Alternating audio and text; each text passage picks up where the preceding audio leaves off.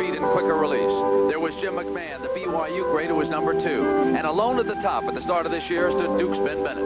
And then along came the crown prince named Flutie. Too small, said the critics, as he pushed by Herman. Too fragile, said others, as he scrambled and dodged and weaved his way past Elway. Always a criticism, and yet up the ladder he rose, past McMahon and even Bennett to number 1, the top career passer in college history. Electrifying, charismatic, and devastating. He is admired by teammates and fans alike. And when it's all said and done, he'll most likely leave this game with something the others never captured, the Heisman Trophy.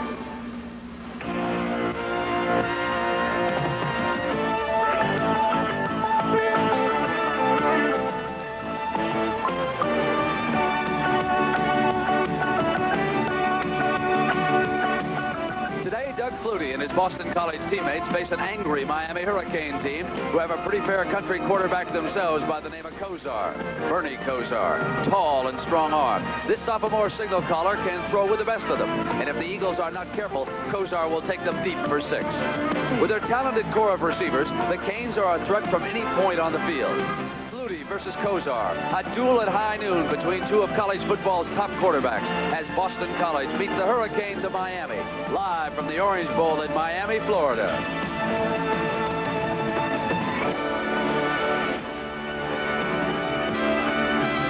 CBS Sports presents college football.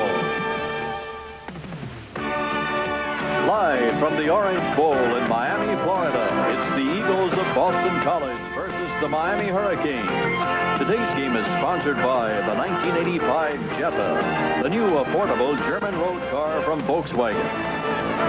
The U.S. Army, a place to be all you can be.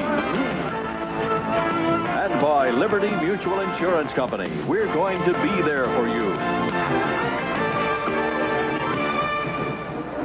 So it is Boston College against Miami, and this is not a Chamber of Commerce weather day in South Florida.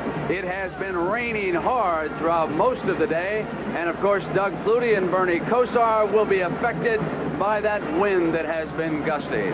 Kosar, the young man who is now getting ready for his confrontation against Doug Flutie. A year ago as a freshman, he led the Hurricanes to a national championship. And across the way in the Boston College locker room, Doug Flutie, who could be just a week away from earning the Heisman Trophy, is getting ready now to bring the Eagles out for their battle here against the Hurricanes in the Orange Bowl. Good afternoon, everybody, and welcome. I am Brent Musburger, and what a confrontation this should be. Boston College, of course, headed for the Cotton Bowl, where they will probably be taking on Texas, although the Longhorns still have to get past Baylor and Texas A&M. As for the Hurricanes of Miami, they're angry, I said earlier. That's because they were humiliated a couple of weeks ago by Maryland. Opened up a 31-0 lead and then lost the game 42-40. And as a result, instead of going to the Orange Bowl, where they had an opportunity to defend their national championship, they have had to settle for the Fiesta Bowl.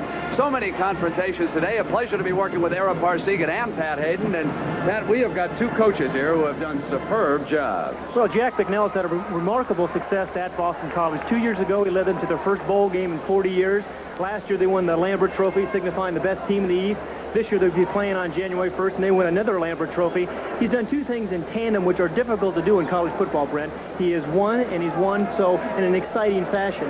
Jimmy Johnson, well, he's had an exceptional year at Miami as well. He came here under adverse circumstances. Inherited Howard Schnellenberger's staff, didn't have a spring practice. They're defending national championships team. They've won 8 games against very stiff competition. All right, Pat, I look forward to hearing what you're going to say about Flutie and Kosar, and I want to know what the coaches got to say about how we're going to stop these 2 quarterbacks, and we'll have that story when we continue after this commercial and a message from your local station.